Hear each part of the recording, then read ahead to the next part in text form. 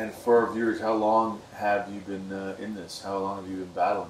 Dude, we're getting old now, eh? 2000, end of 2009 was my first fight.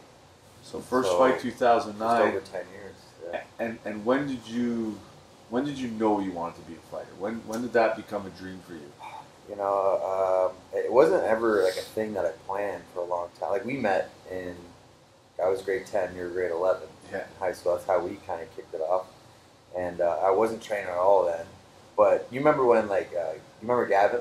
Gavin? Yeah. He would come to the school and do like that. Absolutely. I grappled with him a few times. So that's kind of my first taste of it. And he himself is quite the story. Oh, Gav, yeah. Gav's quite a cool really story, cool defying the odds and, you know, positive thinking.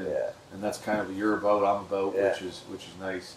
Yeah, that's, he kind of, you know, gave me the first, like, taste of it. And I always loved watching it. Like, I used to watch the Prize and the UFCs and shit all the time. But, and then, so, you know, when he came in, I was so excited to go on the mats. And I remember grappling with guys. And I did pretty good.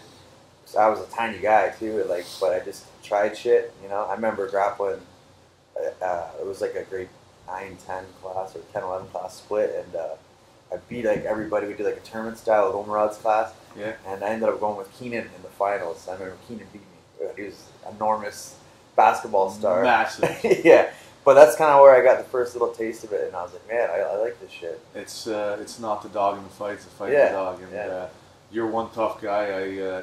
I probably have a little over 100 pounds on you, and you know, I've tried to tap you out way back in our university days. Yeah, had some good little, and we had some nice tilts, which you know, bug each other and piss each other off. But good days in university, and you know, I just remember even like, you know, high school, us working out together in that class, and like you were 110, 115 pounds soaking wet, you know, in grade 10, and you were, you know, we were pushing each other to the limits, and you know, you were up to like 230 plus pounds. Yeah, and that was working out with you. I was weight training.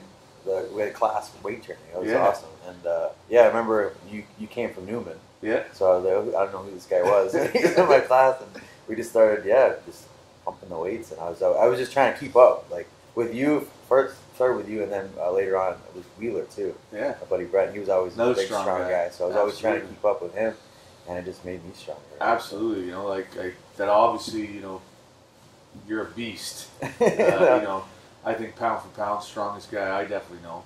Thanks, man.